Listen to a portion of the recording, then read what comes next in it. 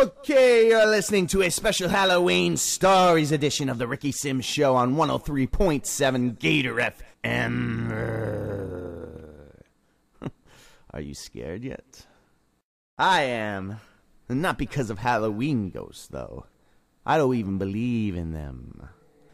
Our topic tonight is the boogeyman himself, Michael Myers. No introduction necessary here, folks. Now we have a few people who would like to share their Myers-related stories. Some have even claimed to have seen Myers in the flesh. Was that before or after you puffed on your crack pipe? Give me a break. First caller. Hey Ricky, I love your show. Just a few things I want to clear up. Michael Myers is long dead. There is no boogeyman. And shows like this don't really help to support that fact. You're bringing the dead back to life by talking bullshit about a maniac who's been dead for years. And what's even worse is you're inviting other losers to talk their bullshit about this Haddonfield psycho. The whole thing is utter horse shit. You should just leave it dead and buried where it belongs and get on and celebrate Halloween with some beers. Okay, enough. Don't tell me how to run my show. I'll do whatever I like because it's my show. On to the next caller, please. Hey, Ricky. I just wanted to say this whole Michael Myers story would make a great movie. I mean, with all those conspiracies they have about government and satanic cults, somebody's gotta be writing a script somewhere. I mean, think about how much money Hollywood would make out of this.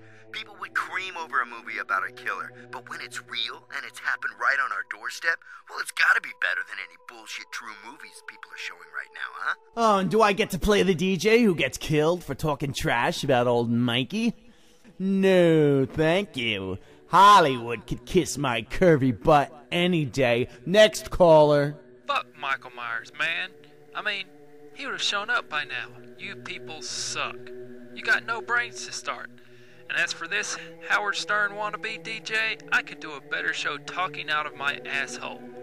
But you seem to manage that just fine, Rick. Thanks, but no thanks. Jeez, what a loser.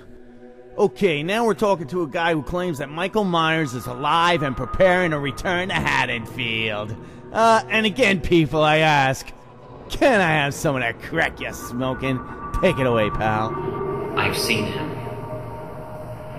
When I was a baby, he tried to kill me. He's out there right now, and he's not gonna just go away. True evil never dies, it just waits and waits. I'll be a victim too if I don't do something. People will die. And it won't be the first time, we'll know that. Michael Myers is coming back, and I'm gonna do all I can to stop him. Ricky, you can lock your doors and bolt your windows, but the evil is out there. The evil is out there.